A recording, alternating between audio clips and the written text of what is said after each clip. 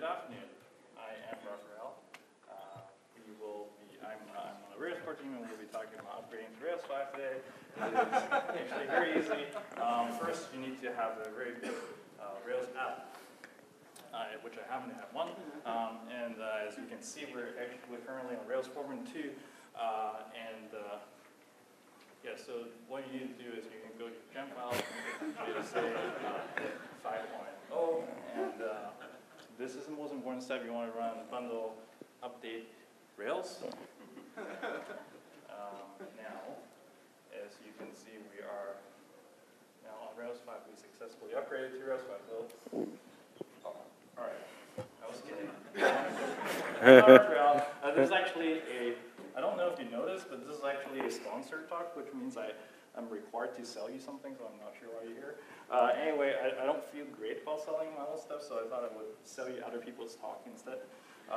That actually sounds like a very useful talk. I'm sure it's a lot more complicated than that to upgrade a big Rails app to Rails 5, so if you have to leave now, that is okay.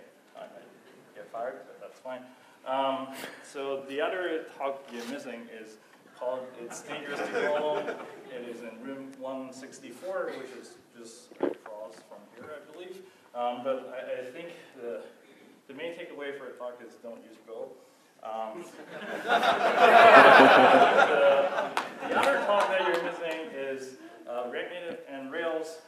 The subtitle for the talk is a single code base for web and mobile, so I'm pretty sure the talk is actually about TurboLinks 5, so you can room 160. And finally, the last talk that you're missing for this is NLP for Rubyism. I had to look it up on Urban Dictionary. I think NLP stands for Nobody Likes Python. I'm just kidding. I promise I'll stop making jokes about religion.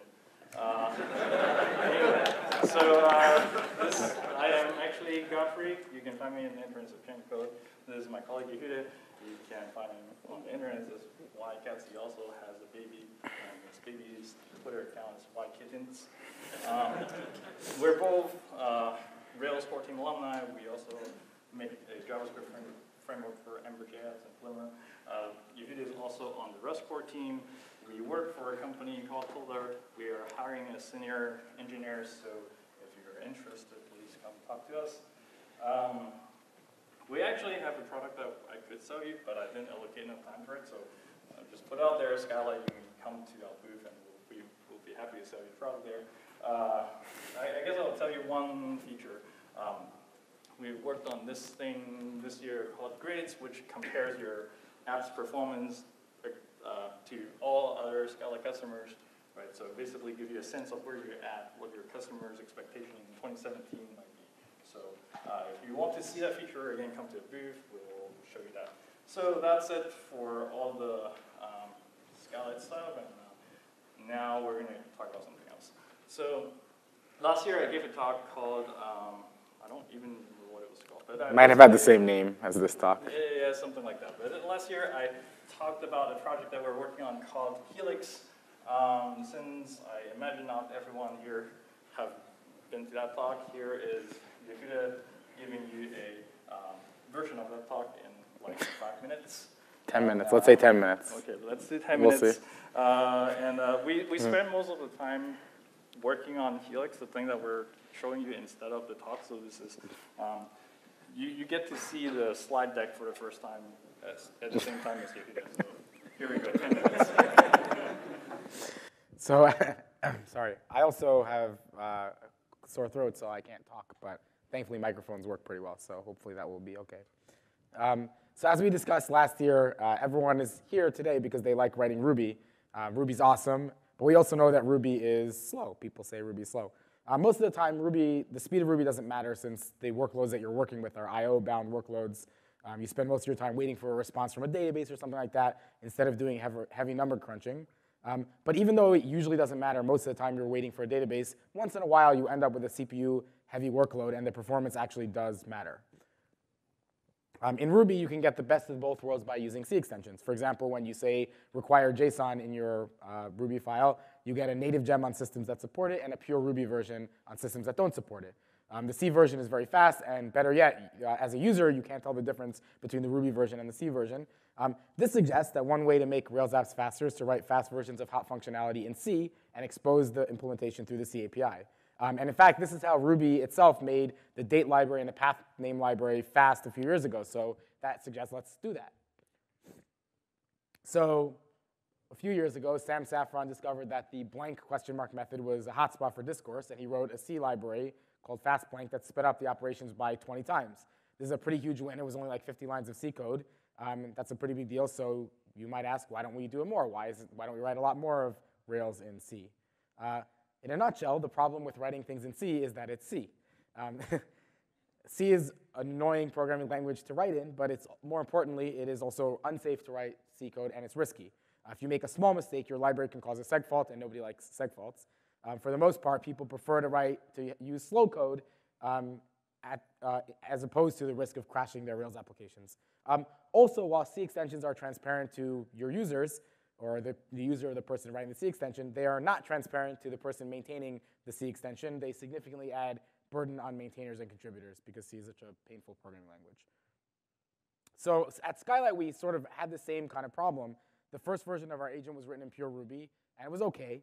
But eventually, we couldn't add some features that we really wanted to add, like the important one was tracking memory allocations without blowing all the budget. You don't want to install a performance monitoring tool and suddenly have your app be super slow. That doesn't make any sense. So originally, we thought we would solve this problem by writing a C or C++ extension. But we had exactly the same problems that I discussed before. We had maintenance burden for our engineers. We really want everyone on the team, including junior engineers, to be able to write things across our entire code base, and C is not a language like that. And also, if you make any mistakes, suddenly we're crashing our customers' apps. And we have many thousands of customers across many environments. We can't afford for people to be reporting seg faults to us on our GitHub or our customer or our intercom. So eventually, we decided let's try writing a bit of an agent in Rust. And I did a couple weeks a spiking experiment, and it was so successful the first time I did it that we pulled more and more of the core functionality into Rust over time. So what is Rust? Just like C, Rust is a compiled and statically typed language. It emits very fast code. But unlike C, Rust has an advanced type system and carefully designed features which are both fun, pleasant, enjoyable to use, and guarantee runtime safety. One of the slogans is, if it compiles, it doesn't crash. So it might sound crazy to hear about a programming language that's in the same performance league as C, but also offering you the kind of safety guarantees that you expect from Ruby. But it's really just the same kind of guarantee that languages like Ruby offer, right? If you write a program in Ruby, you don't have to worry, like, maybe I make a mistake and my program seg faults. And Rust offers a similar guarantee. The cool thing is that Rust figured out how to do it without a garbage collector using the ownership system, which you should go read about if you want to know more. As a side effect, the ownership system also provides concurrency without data races. So concurrency is built in very nicely. Now, in high-level languages like Ruby, there's a tension between writing or using abstractions and the performance of your program. When you decide to use really nice features like symbol to proc or like mapping over an array, you're paying a cost in overhead to get the sweet features. Most of the time, this doesn't matter. And Ruby programmers optimize for happiness in the 99% of cases where the extra overhead is worth the ergonomic improvement that you're getting. And that's a really good trade-off. I think that's why everyone's here.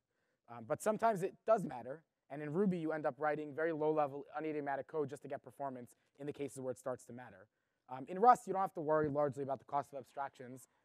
That's because the compiler can see through all of your code and magically make it fast, hand wave. For example, if you use map.map instead of a handcrafted loop, the Rust compiler is smart enough to see that you're really doing a loop and optimize it into a loop. And actually, very often, high-level abstractions can provide faster code in Rust than the handcrafted code because you're explaining your intent very clearly to the compiler. In loops, for example, if you use map, the compiler eliminates bounds checks because it knows, oh, I'm mapping over an array. I don't have to worry about checking all the time whether the thing I'm looking up is in the array because I'm mapping over an array. So if we go back to the original fast blank example, the one that Sam wrote in C, when we ported it to Rust, we ended up with a one-liner. It actually is a pretty nice one-liner. It looks pretty familiar to Ruby programmers. But we ended up with roughly the same performance as the C version, but with a single line of code. And by allowing you to use high-level abstractions instead of without cost, small amounts of code can result in very fast but also very easy to write programs. Now, there's an asterisk here, which is that when we first did this, we got the unique code for fastblank is one line, but we didn't talk about the boilerplate. And last year we said, well, it sucks that you have to write all this boilerplate, so we announced last year a library called Helix, which allows you to write the same thing without all the boilerplate. This is what we showed last year. We've been writing Rust code in Ruby for a long time at Skylight, but historically there was just too much boilerplate to recommend this to regular people. There might be only a single line of Rust code to write fastblank, but there's like 50 lines of boilerplate to set it up. And we made Helix to eliminate the boilerplate and let you jump directly into writing classes and methods without having to write any of the code to wire it up. At a high level, like in the 90s, there was a division between scripting languages and systems languages. Scripting languages handled orchestrating IO-bound tasks, but they delegated to like serious tools written by serious programmers to do things like sorting, grepping, sed, awk, all that stuff. Those things were delegated to do the heavy lifting. And actually, this kind of idea of scripting languages handling IO-bound things worked pretty well for Rails, which is largely an IO-bound problem. Most of the time, you're just waiting for your database to give you something back, and there's not that much heavy computation going on. But now, and that division historically was like, you write high-level language, scripting languages for the ergonomics, it's pleasant to write, but then the serious programmers write in really baroque, old-school programming languages. But in the new era, in 2017, we have system languages that started to adopt a lot of the things that are nice, that are ergonomic about scripting languages. And our goal with Helix is to allow you to write the Ruby code that you love without fearing that eventually you'll hit some CPU-bound wall that forces you to rewrite everything as a fleet of Go microservices. And so the idea is you can start with Ruby, and you can move your CPU-bound code to Helix if it's appropriate.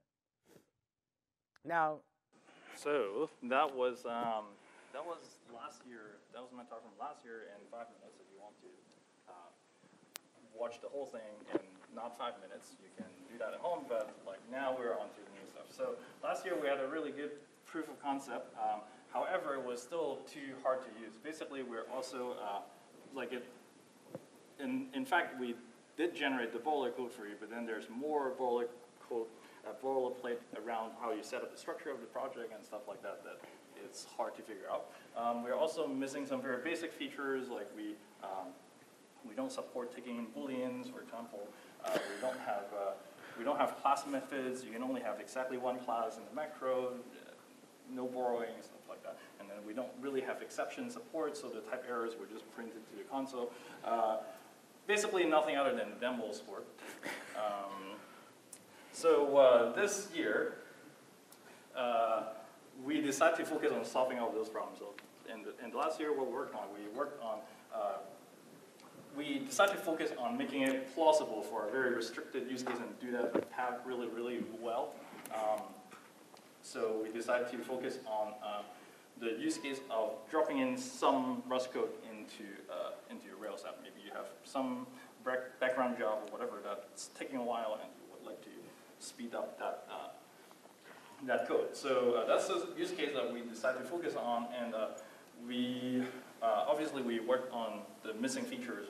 Basically, everything works now, and the reason we decided to focus on the Rails scenario is because you control the end-to-end environment, so you can just, like, it is not a big deal to install the Rust compiler on your deploy, like on your build servers, on your production servers, so you don't have to worry about pre-compiling and stuff. So it actually works, like the code we have actually works outside of Rails as well, but we just decided to prioritize making the Rails experience nicer. So here is the demo. It is going to be an end-to-end example, so I guess I will show you what we're building. So what we're building here is a very simple Rails app that has a text field that you can like type some text in there, and then you can click a button to flip it upside down. So the trick is we will implement the core functionality of flipping the text in Rust inside the Rails app. So Rails app is going to do all the request handling, all the buttons and forms and stuff like that, but then we're going to delegate to us for the very heavy operation of flipping text. And by the end of this, we're actually going to deploy this to Heroku. So let's do it. All right, so we are building this from scratch, so let's delete this and start over. What could possibly go wrong? And so let's start by generating a Rails app. We're using the latest release candidate 5.10 RC2. What could possibly go wrong? We're not going to need active record here, so we're just going to skip that to make deploying to Heroku a little bit easier. Yeah, so that's the Rails app. Now, let's go into the Rails app, and then we'll just make sure everything is working fine. So this is the Rails server, and as you can see, it is actually running, right? So the next thing we'll do is we'll add the Helix Rails gem to the gem file.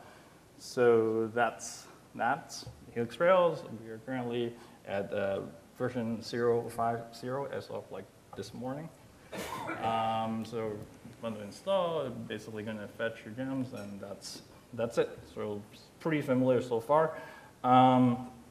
Then Helix Rails actually ships a generator, so we're going to use that to generate what we call crates, which I'll explain in a moment. So that's that. And so this generated a Helix crate in a crate/text transform. So this is simultaneously a gem. You can see that there's a gem spec. And also, it is a Rust crate, which is basically the Rust equivalent of a gem. So there's a cargo.toml. So the reason we did this is to encourage you to structure your Rust code as a self-contained library, just as like your RC extensions, right? Like a JSON gem is a library that do a limited amount of things. So this is how we recommend you to set it up for now. And the next step is, you can see that there's a lib directory for your Ruby code because it's a gem. You can put whatever Ruby code in there. There's also a source directory, which is the Rust convention for Rust code, right? And you can see that the generator generated a text transform class for us with a single class method that prints some stuff to console. So let's try that out. Right, we can do that by running rig-rb in the crates text transform directory. Right, so when you run rig-rb, it will automatically compile the Rust code for you and then put you into a IRB with access to your Rust code. So you can type text transform.hello, and as you can see, it is indeed printing stuff to your console. It is probably worth emphasizing that it might be not very obvious, but we're actually building a native extension. We're calling Rust code. Everything here is implemented in Rust, so that's pretty cool. Now that we have the boilerplate down, let's actually implement the text transform library. We are going to do a little bit of, let's just try to add some tests with our spec. I'll set that up very quickly. And bundle install. Right, so now we have our spec, and we can, I'll just cheat by pasting in the text I wrote earlier in the spec directory. Right, so we have a text transform spec, and it's pretty simple. Basically, we expect the text transform class to define a flip method that takes a string and it flips it. Right, so that's what we're implementing today. So just to make sure we did everything correctly, we'll run the test, and as you can see, it's failing because we didn't define text transform.flip, so that's good. We'll do that. So we'll need to define a method called flip, right? So in librs, basically, this is like a Rust macro, which is like a little DSL for defining Ruby classes in Rust, right? So we'll type def flip, right? So that's like the usual syntax you're used to for defining method, and the way Rust distinguishes between class and instance method is whether it takes a parameter called self. In this case, we're making a class method, so there's no self. We can just take a text. We can take a string, and then we'll tell Rust that we're returning a string here. It's probably worth pointing out that these are actually Rust types, right? So you,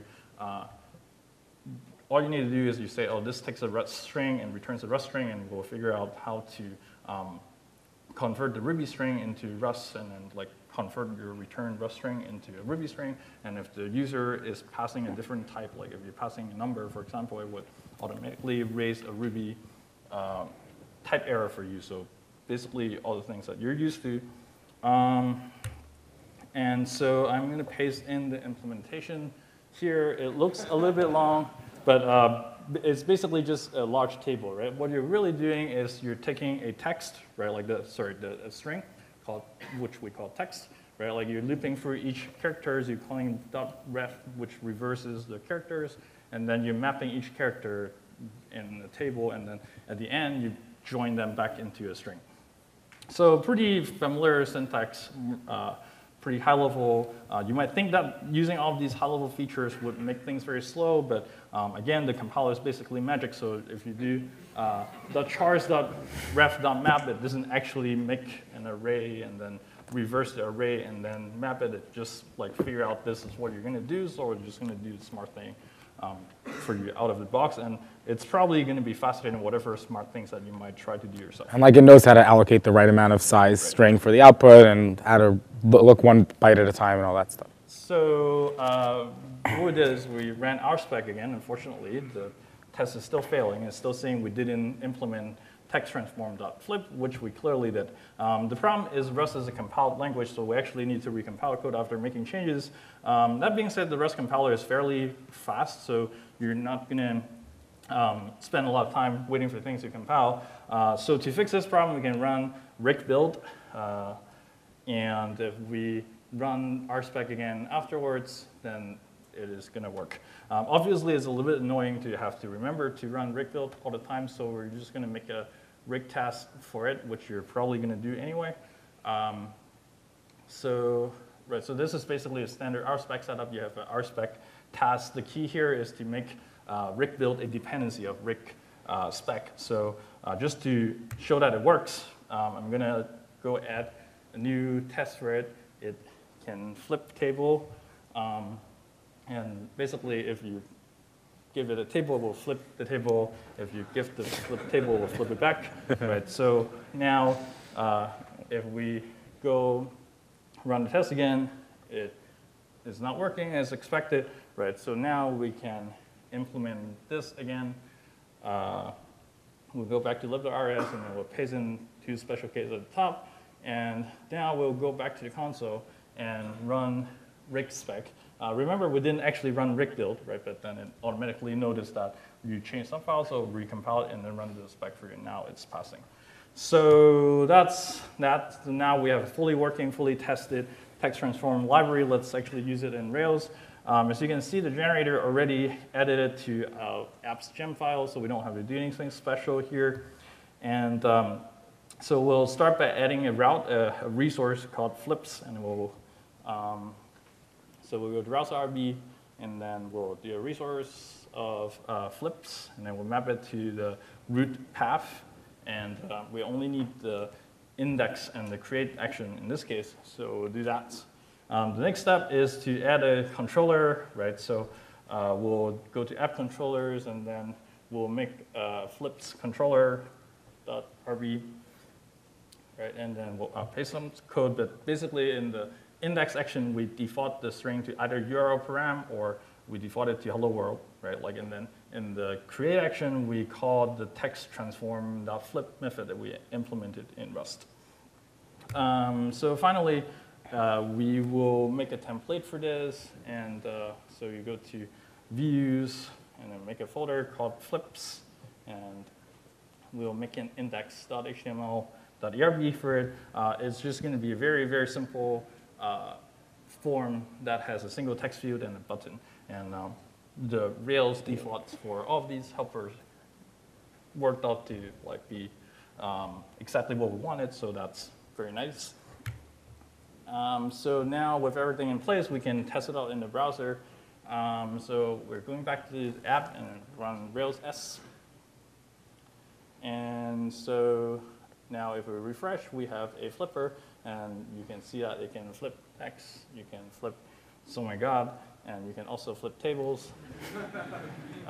So that is it. So as you can see, with pretty minimal effort, we were able to create a Ruby native extension written in Rust using Helix, not have to worry about segfaults, and it's like the code is still pretty high level, pretty easy to work with, and we even have tests for it.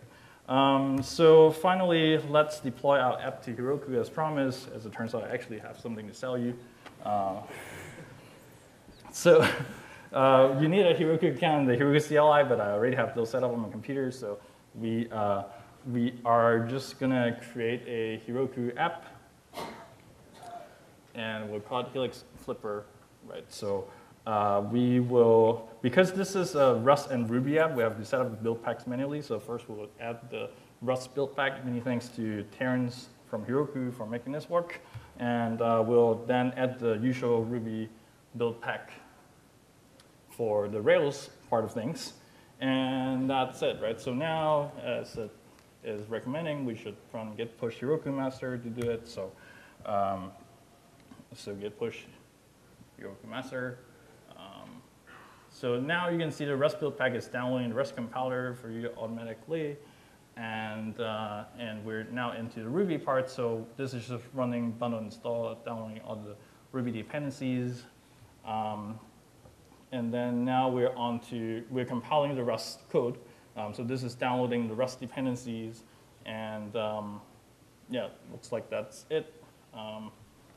It's launching the dyno, but now that's done, we can go to the browser to see it in helix-flipper.herokuapp.com. You can try it on your phone if you want to. So as you can see, it works, and now we have a Rails app running Rust code in production on the flipping internet. Yeah, so back to you. So I want to talk about like how you might want to use Helix. First of all, you should take a breath to realize that was pretty cool. So I want to talk about like what use cases Helix is good for. So first of all, in general, Helix is good for problems that use heavy computation and simple inputs.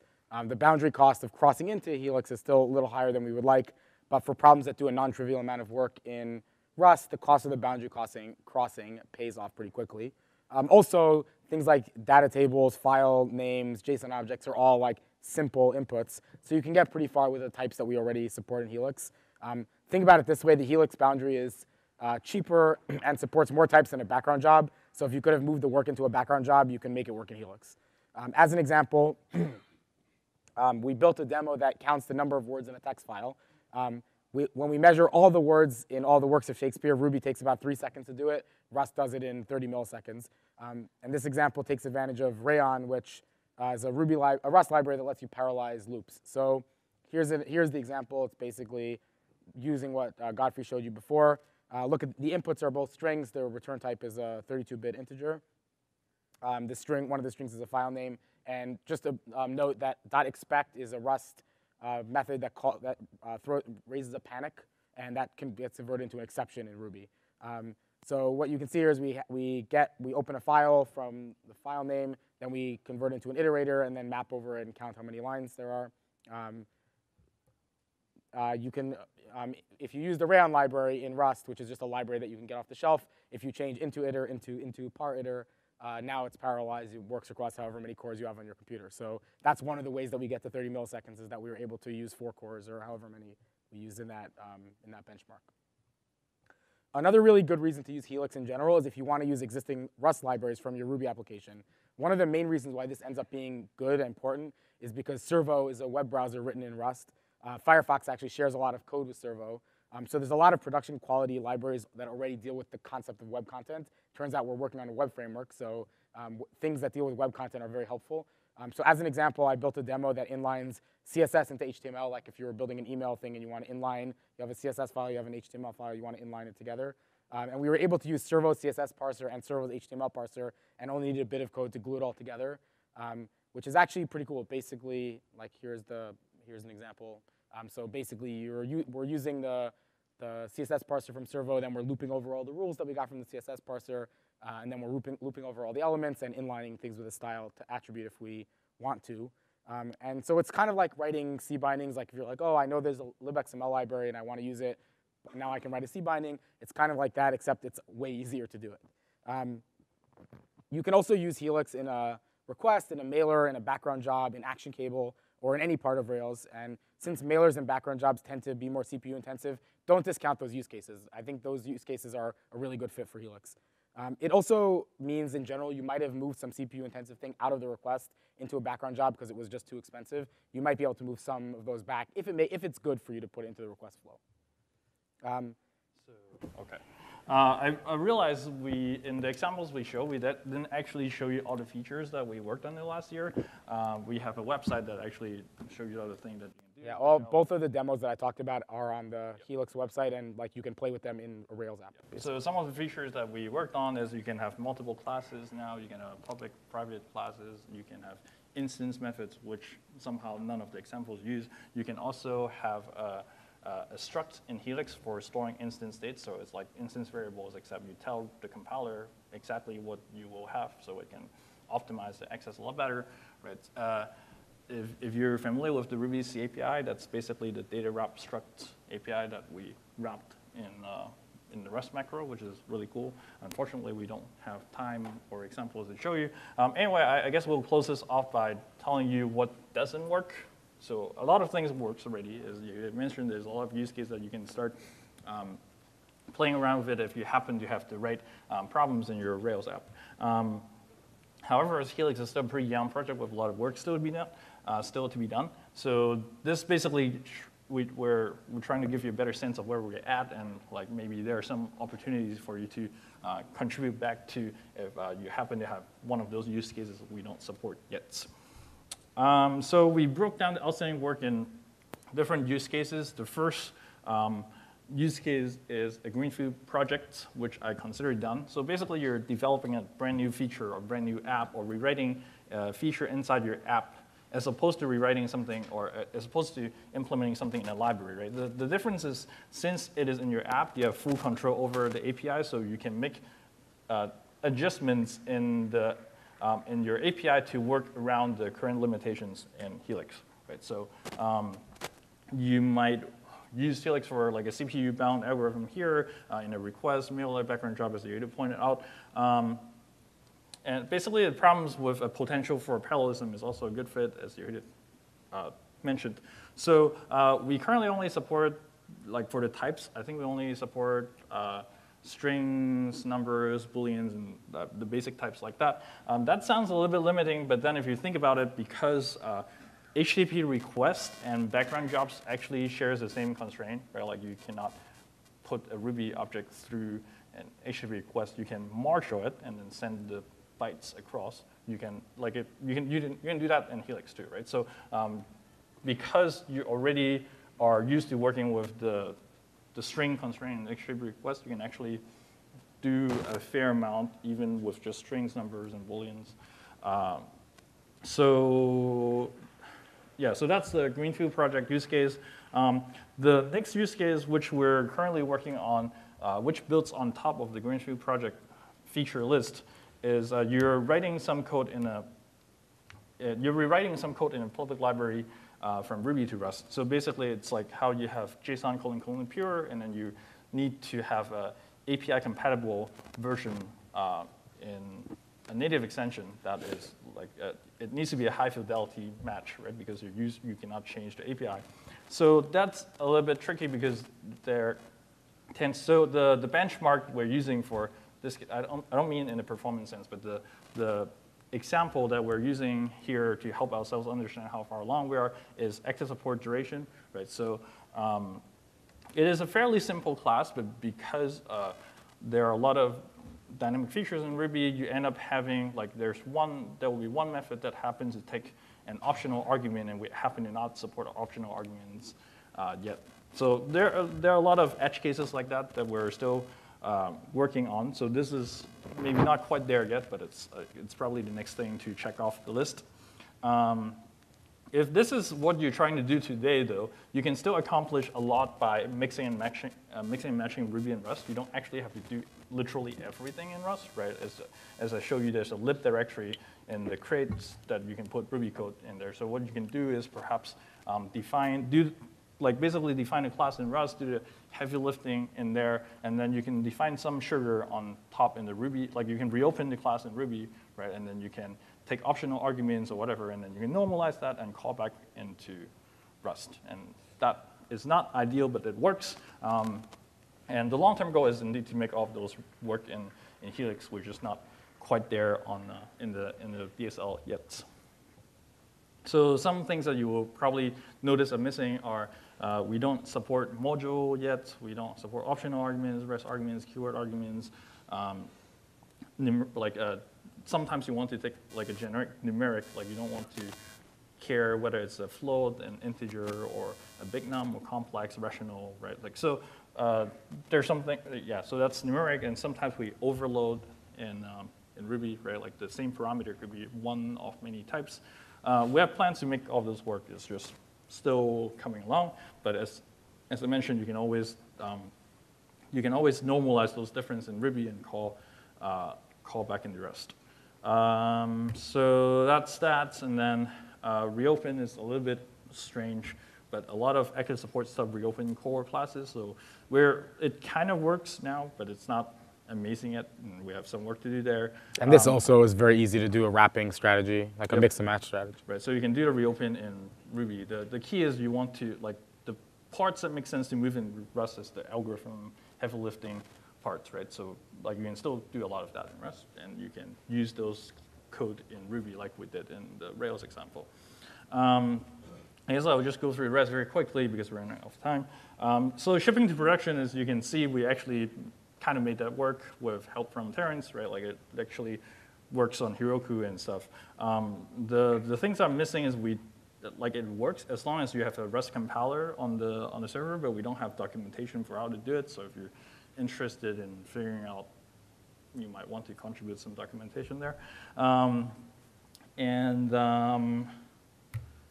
Let's see, binary distribution is interesting. So if you are a library author and you want to use Helix, you probably want to make sure that people can install your gem without having a Rust compiler on their computer. So this is what we mean by binary distribution. There are some other gems in the Ruby ecosystem, like the thing that wraps libv8 does it. Basically, you have and Skylight. We do it ourselves. And Skylight. Basically, we have to make this work in a way that is automated because we need it ourselves. We already have ways to make it work, but we need to extract that into open source version, right? So you basically pre-compile the binary for all the major platforms. There are like a handful of them, and then people can just download when you gem install, you can just download that binary and it works. So we still need to work on the tooling to make it possible. We know it is possible because, as Yehuda said, we actually do it in Skylight. And then there is some non-traditional use cases like mobile, WebAssembly, mRuby, and performance parity with C. As Yehuda mentioned, we're like a little bit slower than C right now, so we need to have some good benchmarks to figure out where the overheads are. And the long-term goal is we want to be on par with the equivalent C native extension that you would write. But like when we say a little bit slower than C, we're like Ruby is like here, C is here, Rust is like here. So like if you're moving code from Ruby into Rust, it doesn't like it. And it's almost entirely the boundary cost that's more expensive. Like Rust itself is very competitive with C, so if you're treating it like a background job, then it's not you don't have to worry about it at all. If you have a chatty API, then you want us to fix this problem. Right. So then finally, there's some miscellaneous features and quality of life improvements that we want to make. Like we want to support more types. We have the protocol down, so it's actually quite easy to add more types. We just haven't gotten around. And you just have to decide, like, what does it mean to convert a hash in Ruby to a hash map in Rust? Like, what is that? And also, we're quite reliant on the Rust macro system for the DSL. So when you have syntax error in the macro, the errors are quite brutal. We are working on that, and like if that's the kind of things that you're interested in, we should talk more, and maybe you can help there too. So that's basically it. I guess I kind of ran out of time. So here is the website for everything else that I didn't have time to cover. Usehelix.com. You can go look at it, and I think we have this set up in the Skylight booth. So if you want to come play with it or chat with us, we are there today and tomorrow. And the website, usehelix.com, is a Rails app. All the demos are written in Helix. in the Rails app. So if you go look at the repo for usehelix.com, the source code for all the demos that we showed today are in there, and they're the same code that's running on the website. Right, and a lot of you probably looking for opportunities to contribute, so we deliberately sprinkle typos in the website so you can find out. The roadmap webpage is a more detailed description of what Godfrey talked about, and we're going to be adding GitHub issues for everything soon. We ran out of time, but this is the best slide. Thank you very much.